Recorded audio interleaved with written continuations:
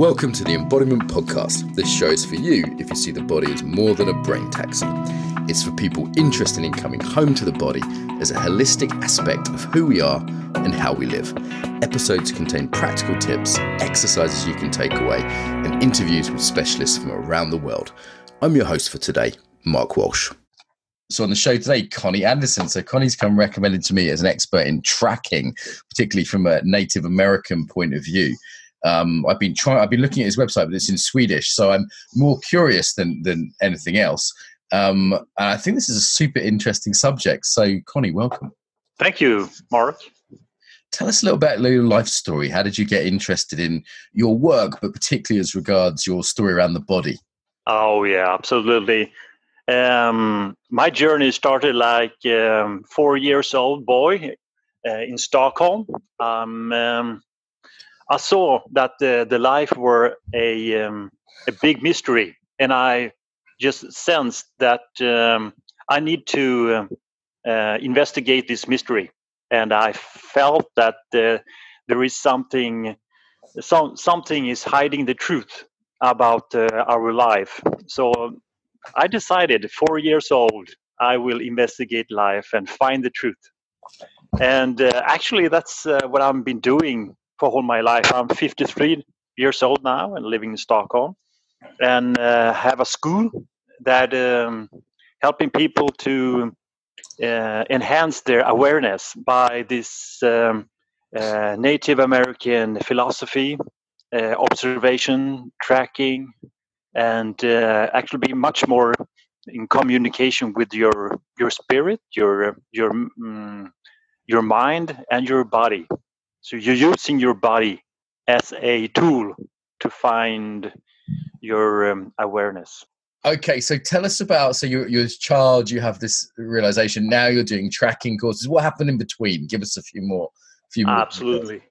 So by following my inner vision, my inner voice to find the truth, I was so curious about our history, about all the detectives in movies and books, and I was so impressed of the nature also, all the animals, how they can find out things by just observing and just knowing. So when I grew up, I tried different work, but I couldn't find any work that I really could be in love with, because my work had to be give me something more than salary. So I was actually looking for a purpose that was resonating with the 4-year-old boy. So I started to traveling around the world for 5 years when I was about 20 years old, after I did the military service here in Sweden. So after that, I decided to find a job that I really had passion for, so I can also looking for the truth. So I chose to be a police officer and was trained for 3 years, and was finding a really passionate mission working in the streets. So I became a street cop, not a street policeman, but a street cop. What's the difference? Sorry, what's the difference? It's a huge difference, Early in the years of policing, I found there are two categories of policemen. One is policemen and one is cops. And the cops were the passionate one who was following their heart and was not corrupted. They couldn't be corrupted, and they have this mission to find the truth. So I chose early to be a cop, and it's about 5%, maybe 10%, not more than that, who is the cops. So it was easy to find. We cops. Should maybe say for the listeners that my experience of the Swedish police has been very positive, actually. I've consistently had a fairly good impression of them. And, 50% of our listeners are in the United States, which has got a very different vibe. And, Britain is different from other countries as well. So, maybe you could say a little bit more about that reality. Oh, yeah, absolutely. when I started the police academy, and it is actually one of the most ambitious police academy in the world. It's 3 years of study, and it's actually the people's police. You're working for the people, and that's why I choose also to be a policeman, because I felt that I can be with this job with my heart to actually help people. And so the corruption inside the police force is minimal. It's almost nothing. Because there is an honor to be a policeman. It's quite a different orient. I've come across the Netherlands, and you get it in Britain a little bit, and other countries far less. Like I lived in Brazil, where the police would just steal from you, And absolutely, it's very different reality. And I think listeners might not understand that. There's also a paradox, isn't there, that Sweden, one of the most liberal countries in the world, being the person who enforces the rules in one of the most liberal countries in the world. There's a kind of paradox in that. Absolutely. And often as a police officer, you got a call from citizen, and they're asking you for different advice. So here in Sweden, the citizen have a lot of faith in the police also. So, first time I tried to ask a policeman for directions in United States, I was quite shocked, because I was used to British police who saw themselves as public servants who would kind of friendly give you a bit of advice, and the policeman said to me, do I look like tourist information to you, boy? And I was like, okay, sorry, man. Yeah, absolutely. And you're not shooting people quite so readily as well, right? Like, no, it's rare for someone to be shot, even though the police have guns, right? Absolutely, yeah. So it's really getting into your moral, your ethics as a policeman here in Sweden, that you should protect the people, you should help the people, and it's all with you. It's not a tool for the power. It's more like helping the little man in the society. And up till what year did you do this? Was this before the sort of big immigration wave? Because I've heard Swedish policemen talk about that and how that changed things, and delicate kind of subject matter. But that seemed to be a big thing for the Swedish police that I spoke to. Like their life changed quite radically over a few years. Absolutely, you're correct. That the large immigrant almost storm here in Sweden was around 2015, and I quit my job as a police officer in 2011 after 20 years on the streets. So, and I felt it's time now to leave this beautiful work. But the organization had become so corrupt, so I couldn't stand anymore facing the corruption inside the police work organization. Do you mean like financially, or what kind of thing do you mean? It was on the higher levels.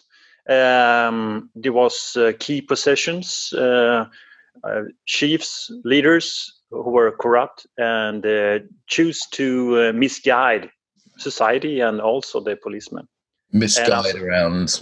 If I hope you don't mind me asking, I'm just curious about this particular case. For example, as a cop, you wanted to find the reason behind the crime, not the effect, not the crime. So as a cop, you start digging, and then you see the reason, and it's the root of the problem you find.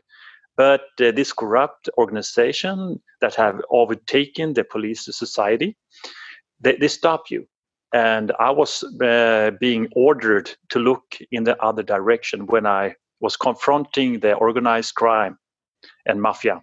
Wow! So they knew something deeper was going on and didn't really want it to be found out.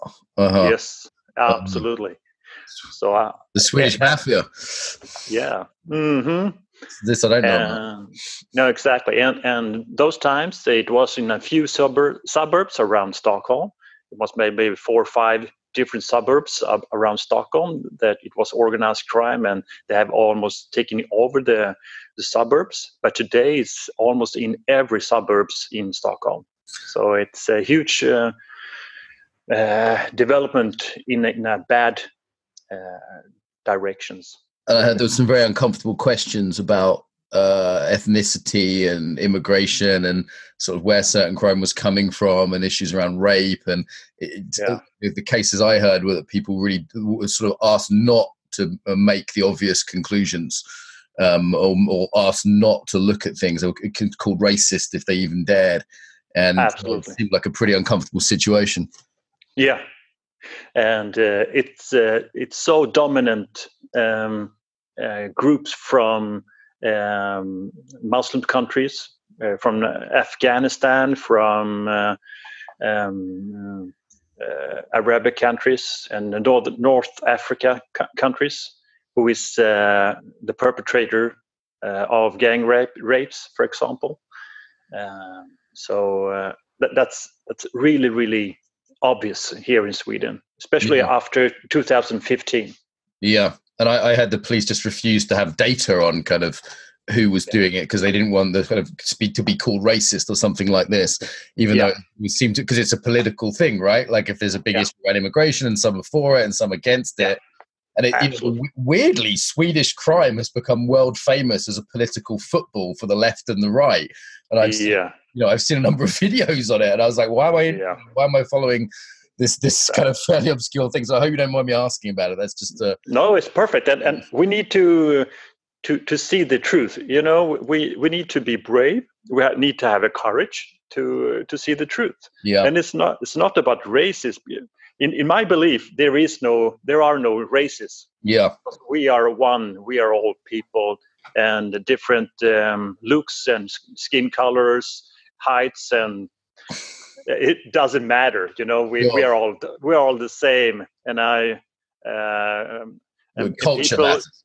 Absolutely, and people, if they think I'm a racist, it's the opposite. I used to be married to a woman from South America, and I just love culture. I've been in Africa, I've been all around the globe, and I just love people, and I just love the cultures also. But we have to see the truth.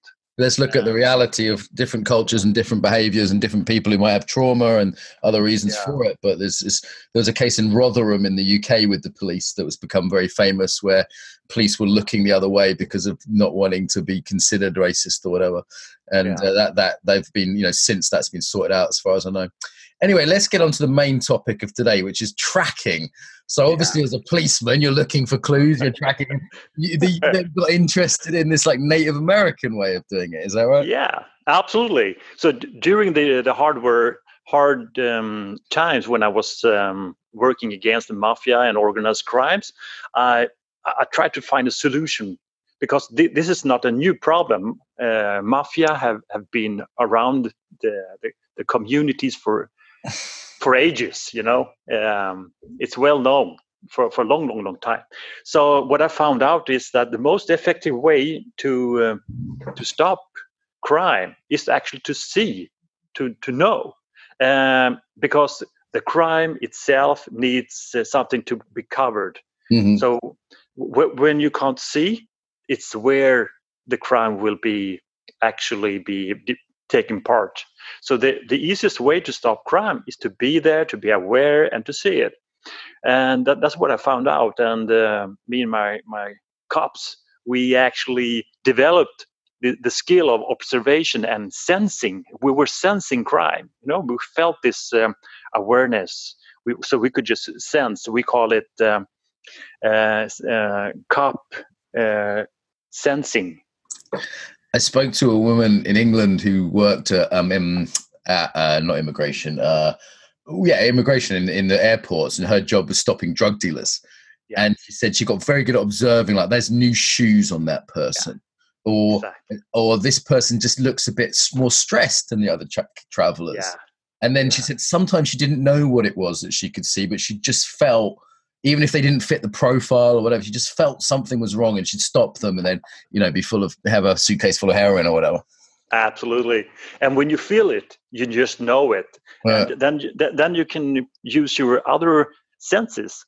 You start with your six senses, the gut feeling, And then you start to observe it with your eyes, and you start to listen, and even actually use your nose. Nose is a sense that we seldom use, but we have the ability as a human. We can smell fear, we can smell love, we can smell different attitudes and state of a person.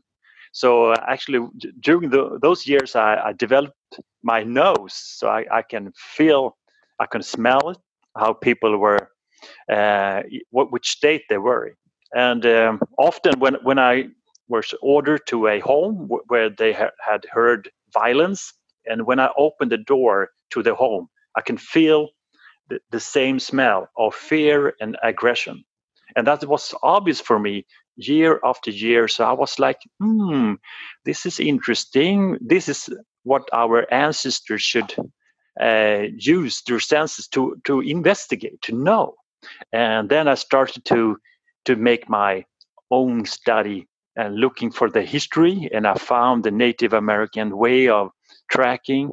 They had this phenomenon way how to actually see almost the invisible. So I started studying, and that techniques were almost vanished. So I started, and I started investigating, and I got this police scholarship. So I went to United States, and I found my teacher, and I did some courses, and I started to practice it as a cop here in Sweden, and I become the expert. So the police sent you to study with Native Americans. That's fantastic. And there's a lot of hunting in Sweden, right? I mean, that's a popular hobby, but they lost some of the tracking skills that they must have had back in the day. You know, the Vikings going through the woods. I imagine they must have had it. Absolutely, you're correct. Yes, but the modern hunters, they're using dogs. And here in Sweden, it's one of the few countries that you can let go of your dog and just send it away for kilometers. And they have this GPS special phones, and you can follow your dog just running around in the woods for like 3 kilometers away, and it's allowed. And many countries it's forbidden because it disturbs all the nature and this communication in nature. For example, our 2014, I was in Zimbabwe and working with the rangers to protect the rhinos against the poachers. And I was working there for two weeks, and I was helping them. I educated them in tracking also. And they said that if a dog will come into the park where all the wild animals were, they will shoot the dog directly because the dog will affect the whole nature. Interesting. Yeah, it would mess up. So let's start with the basics then. So I know nothing about this. Like, what are the basics of tracking? The basics of tracking is you. You are actually tracking yourself. You can only know me by have impression of me. You know, the light from me, the sound from me, the smell, the vibration from me have to come into your senses and into your body. Your impression, your input will be inside. There, you will actually see me inside of you. So therefore, you have to stand still, open up your senses, and just wait for the process to be aware inside of you. So by reading all the impression with your eyes, ears, nose, hands, and gut feelings, you start to learn instead of just consuming information. So when you're now you're actually tracking me, you are learning who is Conny. Yeah, exactly. Yeah. You hear my voice, my temperament, my speed, the rhythm. It's interesting that mindfulness says pay attention, but there was never really a good reason for it. I mean, obviously it's healthy in this, but I've learned, for example, I started doing videos and I'd record videos, and all of a sudden I was paying attention to the light in the room and the sound quality because I had a reason to.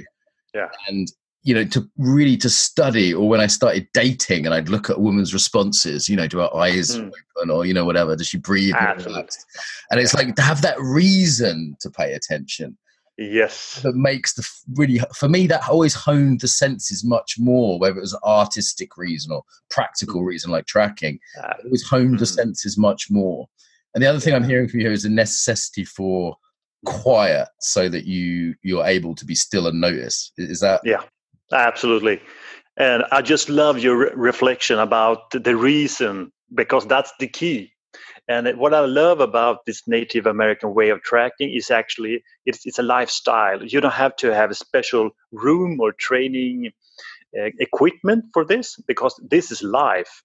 And what it does with you, it's searching for truth. So I've been asking many times. So Conny, what is the track you're looking for? I'm not looking for tracks. They're coming to me. Insights coming into me. What I'm looking for is the truth. And the truth is inside of you. And truth is actually from a Latin word about sum. Sum means I am. So you can only know by yourself with the Latin word sum. I am. It's interesting. We've already gone quite deep here. As you say, I was expecting you to say, well, you look for a broken tree branch or a disturbed rock or something like that, but this is this very internal, but it makes you, if anything, a better fit for the podcast, but in some ways it doesn't surprise me, but we've gone straight in there.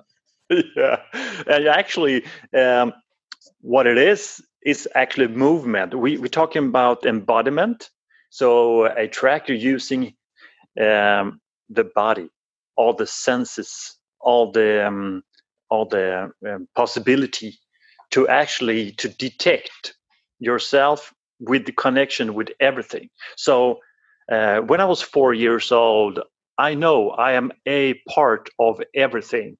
So when I'm a part of everything, I can actually know everything, but I have to be in contact with everything.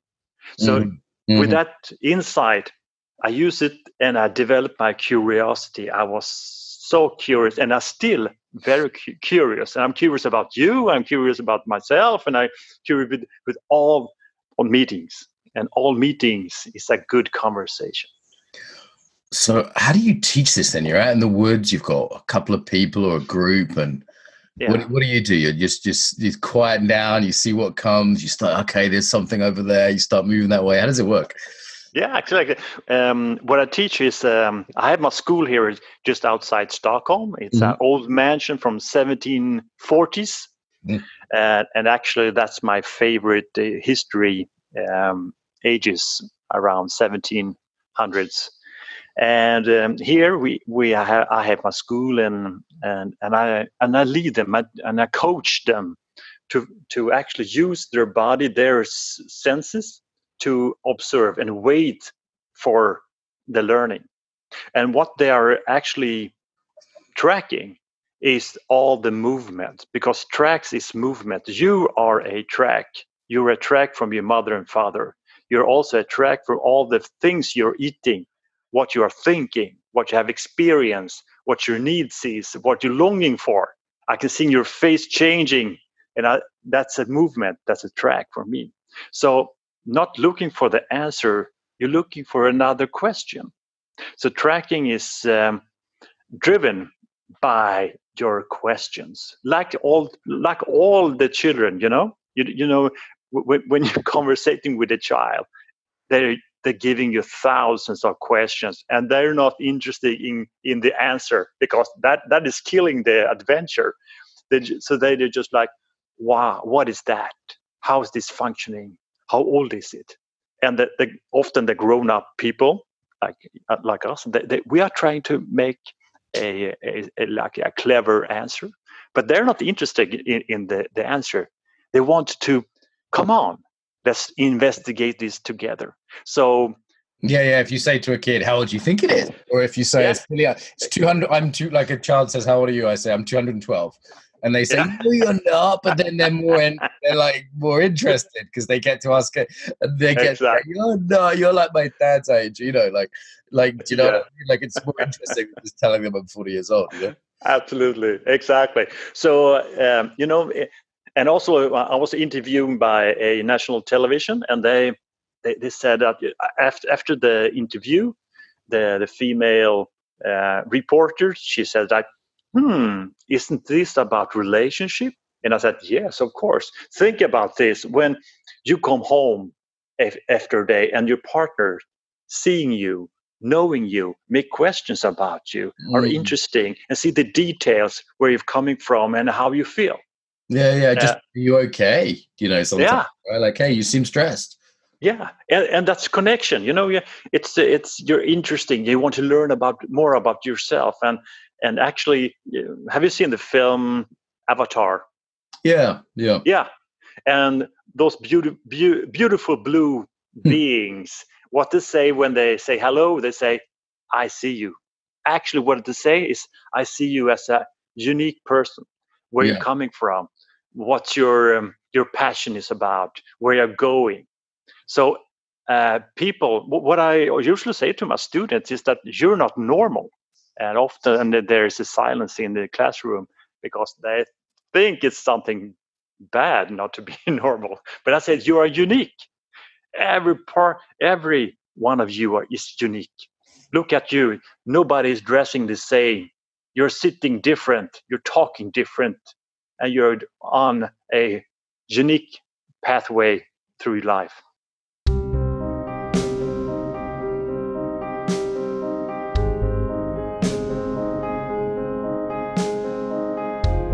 Quick interruption to tell you about my book, Embodiment. Creatively named, hey? Actually, Embodiment Moving Beyond Mindfulness. You can find this online at theembodimentbook.com. That's theembodimentbook.com. So this book is an introduction to the whole field. If you like these interviews, you'll probably love this book.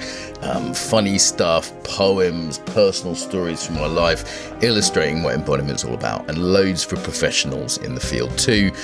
Top teaching tips, language tips, that kind of thing. Yeah, real condensation of everything I've learned about embodiment, basically. So you can get pre-orders at Amazon.com, and if you just put in Embodiment Moving Beyond Mindfulness, that's the name of the book, or go to theembodimentbook.com.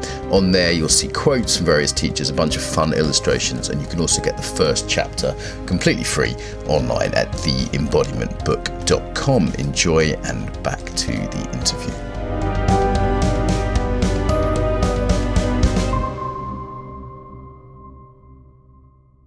And what I'm really hearing here as well is that you're essentially teaching tracking not as an art in itself, but it sounds like as much as a way to develop a certain set of skills, a certain mindset, a certain way of being. Absolutely.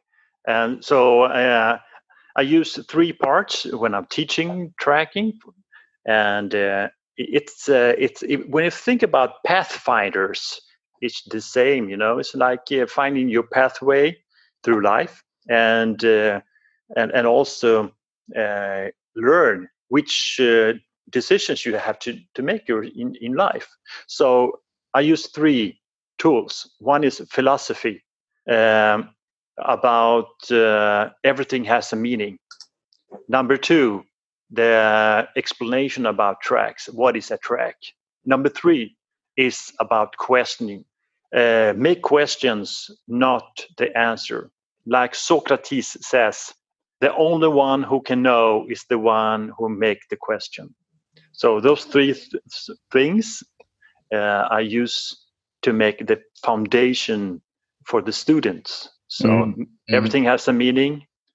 Philosophy around tracks. What is a track? And make questions, not answer. Never assume. Only know by your own senses. Mm-hmm. So yeah. Practically, like, do you give people like tasks or games? You creep up on deer and touch them on the nose. I mean, like what are let me understand like how this actually looks.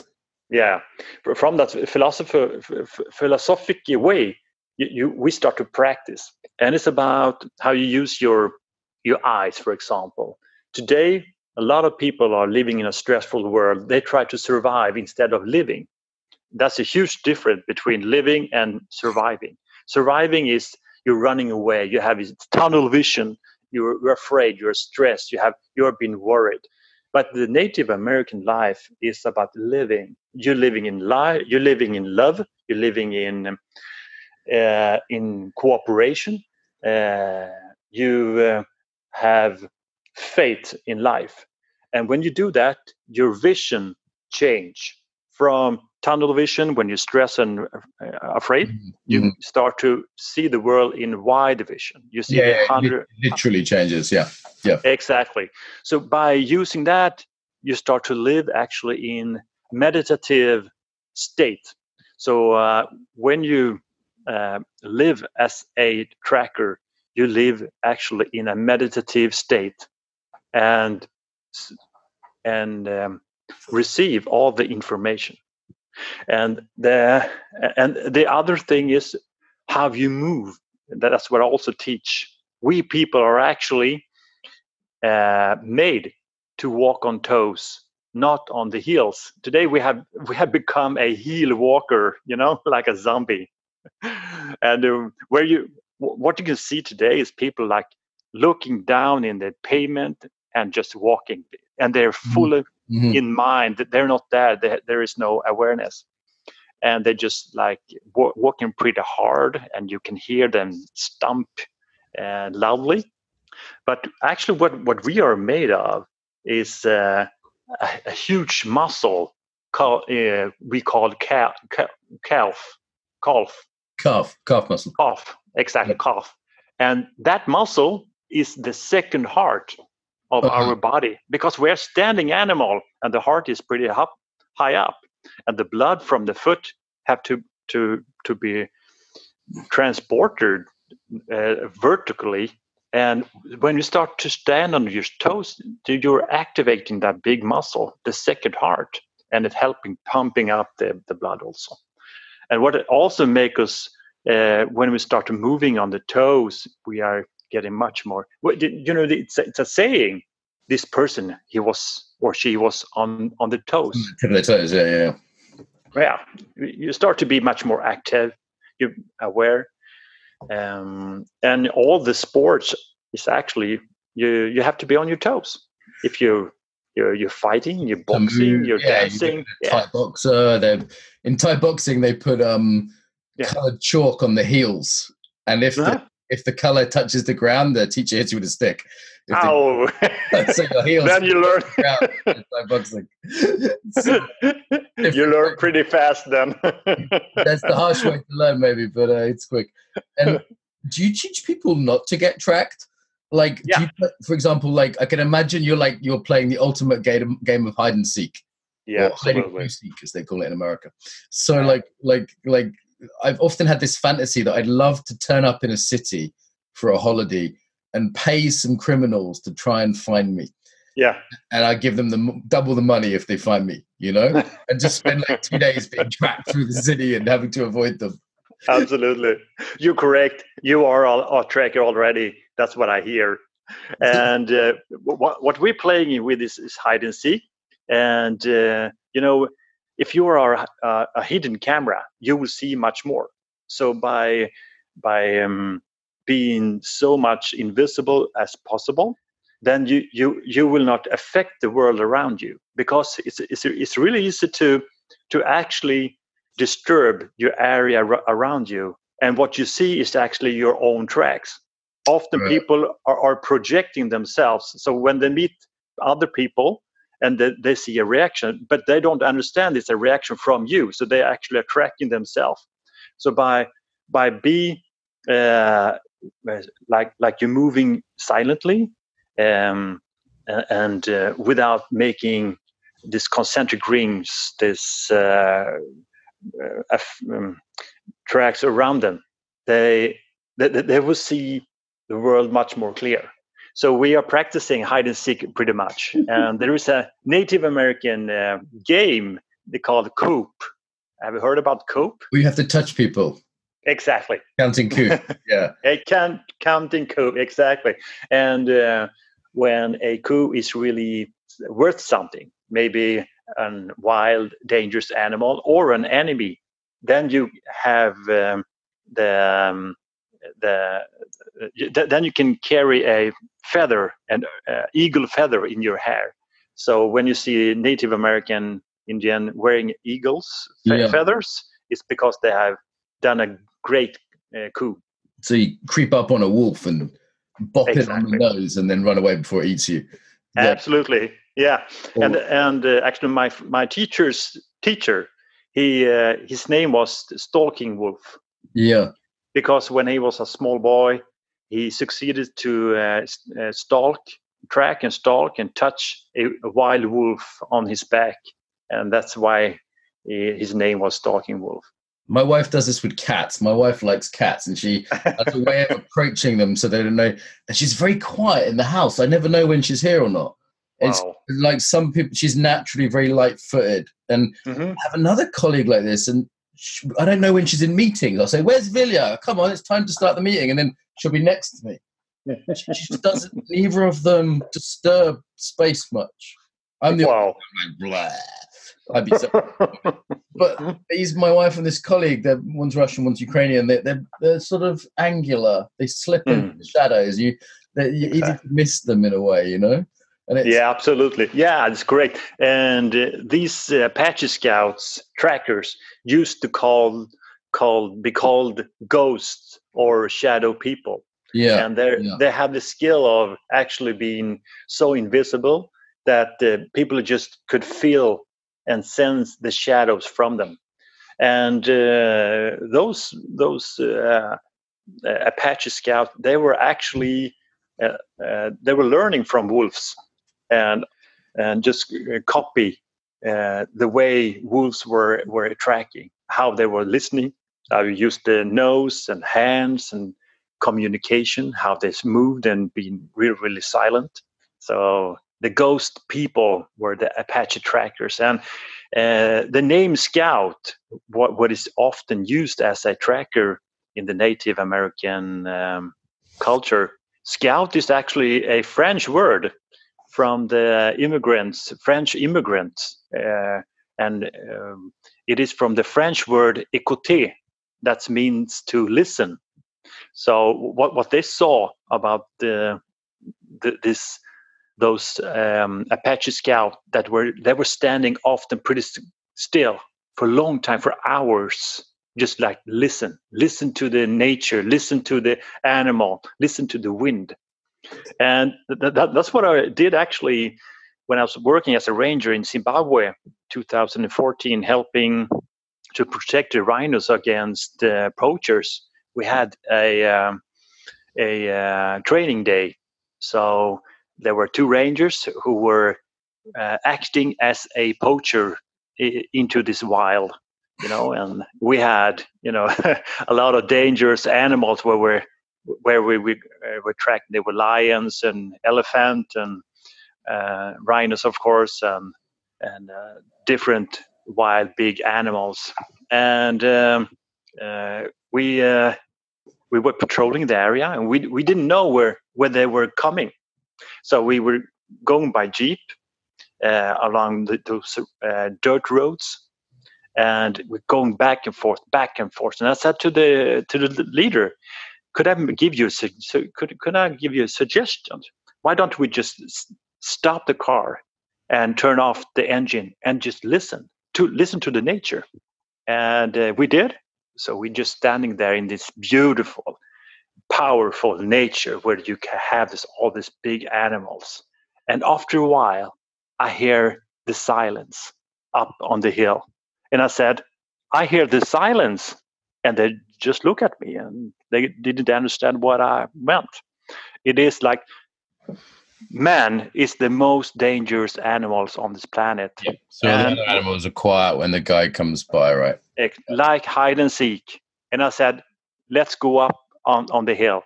And we went up, and we found new, fresh footprints of the poachers. Yeah. Interesting. So also it's listening for what disturbs the pattern, isn't it? Yeah, absolutely. Is it a mixed blessing? I mean, I imagine you're sort of noticing lots of things all the time. Yeah, it is, but it's also sometimes it's dangerous. What do you mean?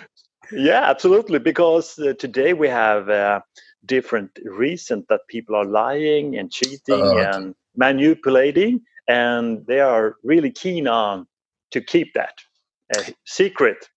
Right, So, right. yeah, Like one of the things I've become aware of is when someone's menstruating, for example, yeah, and it sounds gross to some people. I can smell it. Not yeah, It's not like stinky, but it's like a feeling, and that's kind of something that someone would rather keep private quite often. yeah. And I'm a little uncomfortable sometimes, and it's like, oh, do I really want to be noticing that? Do you know what I mean? And I can't not notice it. I'm not trying to notice it. I'm not sniffing people's, but it's just something that I notice now. And I don't know if I think it's a mixture of signals that I pick up, Yeah. and I go, oh, and sometimes I'll say it, but more often than not, I won't because it feels a bit intrusive, Yeah, but it's natural, and you have been given that gift because how could you know when a woman is fertile? Because just Ah, once, few days every month, yeah, a woman is fertile, yeah. and actually there is a way also to smell when the egg is The ovulation. ovulation. Yeah, Exactly. yeah, yeah. Women move different when that's happening for sure. But I don't know if I smell it, but they move different. Yeah, it Feel has. energy's You different. know, it was one day a few years ago with my ex-girlfriend. We were sitting in a sofa Yeah, in our home, yeah, and I yeah, was sitting there, and then I felt this different smell. I never felt it before. And I yeah. was thinking, and it just came to me, and I said, ovulation. And turned my face towards my girlfriend and said, I feel something I haven't smelled before. Do we have ovulation? And she was looking at me, and reaction was like, no. And then she became quiet, and then she picked up her calendar in a little bit secretly and just looking, and then she said, yes, I have ovulation. And that's natural, because otherwise how could we know, Or with honestly? sickness too, right? Like there's a way in which Yeah, someone's about to get sick, or they say some animals can smell cancer and things like this. Like yeah. I can imagine there's some pretty good evolutionary case for these kind of things about fertility, sickness, Mm. things like this. That I'm wondering if our ancestors weren't sort of crazy skilled in a way that we can't imagine. Without the Mm. perfumes, without the sort of modern Yeah, life, I can yeah. imagine if some things were very obvious to them that we would be totally blind to. Absolutely. That's Yeah. I'm convinced that our ancestors were much more uh, advanced, because they were training all the time. They didn't have so much disruption with the electronic equipment and things like that, and Mm. they were more dependent on their body and their own decision.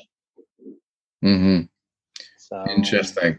Interesting. yeah, and you are interesting because you know what you are yourself.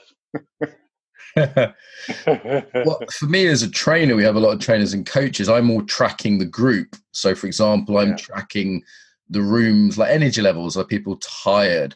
yeah. Like recently, a colleague was teaching, Mm. and she asked people, said, it was after 6 days of training. And she said, are you good to go? And she was like, yeah. The group was like, yeah, we're fine. And I just felt like they were actually exhausted underneath what they were saying. Yeah. I felt like she didn't really want to teach the session. And it turned out that she was only really teaching it because she was teaching it for a colleague, and she felt like obliged to do it because they weren't able to do it because the colleague was ill. Mm. And I just interrupted the session, which I normally do, and said, look, Rachel, why don't we just take a half-hour break instead of doing the session? And everyone cheered. She looked totally relieved. And it was like, I just somehow tracked that she didn't really want to teach and they didn't really want to learn. And what they really wanted was just a cup of tea and a chat with each other. And we did the unthinkable of changing the schedule and just having a half-hour unplanned break, But Wow. that was from looking at the group. Do you know what I mean? Yeah, I think absolutely. all the coaches out there, we're doing this a lot, right? And yoga teachers listening to this, is this posed too much for people? Because Yeah. people try and hide their reactions, so it becomes a game of hide and seek, doesn't it? Yeah, absolutely. And today we think that tracking is in the nature, because the Native American lived in the nature, but it's not, because tracking is tracking yourself, your own emotion, your reaction, the smell, the sound that you have. And so in every actually relation that you have with people, with the area, with the room, with the situation, is tracking. You can't live actually if you don't track, if you can't observe and understand what is the situation. You can't functioning. You can't take decisions. So the more open you are, the more can you actually have your impression, input, and have insight of yourself. So it's the observation skill of learning. It's not consuming superficial information.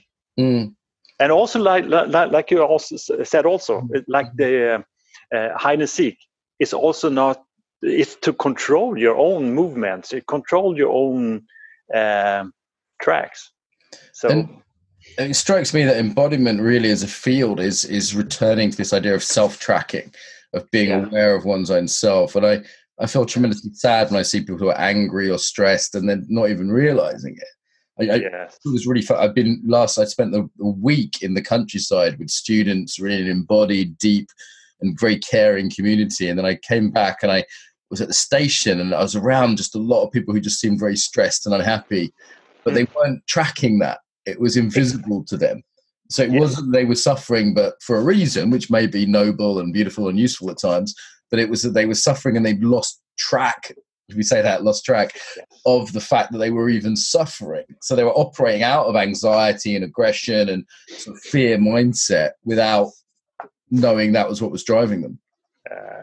Exactly. That's a bullseye. And, almost all the victims I met as a police officer, all of them, they know that they would go into a criminal situation. They know that they will be a victim because all their senses said, don't go into that apartment, don't go into that wood, don't go into that elevator, don't follow this person. They all know, but they never listen. I heard this is Gavin Becker, right? The Gift of Fear is an ex-policeman from the state. He wrote a whole book about this. He said the same thing. He said every single case of a rape or serious assault or you can't know in murders, obviously, but I'm guessing the same would be that someone said this didn't feel right. Exactly. But I overrode that. I said, don't be silly. Exactly. And today we have so many people who are getting exhausted. They're pushing themselves. They go to work and they're working too much and they never can say no. And they are distancing themselves from all the feelings, what they needs, and they're losing themselves. They're losing track of themselves, as you said. So and by doing that, they got exhausted. So by training yourself as a tracker, then you start to understand which one is my track, which one is other tracks. One thing is really interesting that I used to live in the city, and sometimes when I'm walking in the streets in the evenings and in darkness, sometimes I was meeting people coming towards me along the sidewalk, and for long distance when they're walking towards me, I was feeling fear, and I was thinking, "Wow, I'm afraid," and I wondered, why am I afraid? Maybe I'm afraid of that person going towards me. And I was really, really feeling and investigating, is that my fear or something else? And during the time I was continue to walk towards this person, I was really sensing. And when I met this person, I was feeling that, okay, I would just say polite hello or something. Then I saw the head turn away. And then I understand it was not my fear I felt, it was his fear I felt. So scientists have proven that fear is contagious. Yeah, all emotions, for sure. Absolutely, yeah. and we don't know if it's us or them because we've only got one system. It's all one system. So it's like, am I happy because, am I laughing because you're laughing, or am I laughing because I'm happy, right? Like there's like, like we're empathic creatures, and then it's separating that out is like, is this my stress or theirs, right? Like, yeah, that's interesting. From absolutely. That makes total sense. And we can only see through our own lens. Like I do this exercise where I get everyone to screw up their noses, like in like disgust, and we call it angry bunny rabbits, from a guy called Paul Linden. And they look at around the room, and they look at not doing it, and they feel like there's a problem with them. And then we get them to relax and open and soften and look at the same people again who haven't changed, and they rate the people better. They're nicer people. Their thoughts are more generous. And it's like we're seeing the world how we are as well, right? Yeah, exactly. So by practicing tracking to see, understand, and investigate your movements, your tracks, your what do you call it? Changing the environment around you to understand other people's pushing the environment and their tracks and their signs and their communication also. So when you start to understand the differences between your tracks, if I'm reacting or acting, then you start to be much more aware about yourself. So it's not so much about nature, because you are nature. So understanding your tracks and other tracks, and tracks is movements. Everything is a movements. So. Conny, this is fascinating, but we need to wrap up just because of time. A couple of things to finish then. In terms of finding out more about you, you've got a website which is Tracker One. Is that right? Exactly. Okay, and that's in English, Tracker One, but the website's actually in Swedish, isn't it? Yeah, I will change it. I will make English. A little button you can press. Also. Yeah. And is there any other English resources online? Like you have a YouTube or anything else? Yeah, I have a YouTube channel, and it's a Tracker School Sweden. I have a Instagram called Conny Tracker One. Got it. Yeah. I'm going to add you on Instagram. And if I'm in Stockholm, I'll definitely look you up. Absolutely. I'm looking forward to meet you, brother. It's been really fascinating, actually. Like there's something in me that like lights up with this topic. I wonder if it's like we all have this, or many of us have this hunter instinct that must have been through the generations, that it's like I used to take kids rock pooling. We used to take them to the beach, and they'd look for animals under stones, and try and find the animal in the sea. And kids would do it. Even really urban, cynical teenagers would do it for hours. Like some instinct would come out where they would, after the initial cynicism, they would love it. And then eventually we'd always have to drag them home because they wouldn't want to leave, And it's some instinct gets enlivened by this idea of tracking and things like that. Let's do a hide and seek, you and me in the city. I would love to. You can find me in Stockholm. I buy you a beer. How about that? Absolutely. Let's do it. I'm a vegan, so that's good. Like that's my idea of a good holiday. Okay, so this has been great, man. Do you have a closing message about the body at all? Wow. Trust your body, and never assume. Always investigate with your body, because your body is a superpower. And the greatest journey is inside of you. Thank you so much for joining us today. This has been a really unique one. I've done over 200 podcasts, and this has definitely been unique. So thank you. Thank you, my friend. Some ways to get more, to give back, and to get more involved now.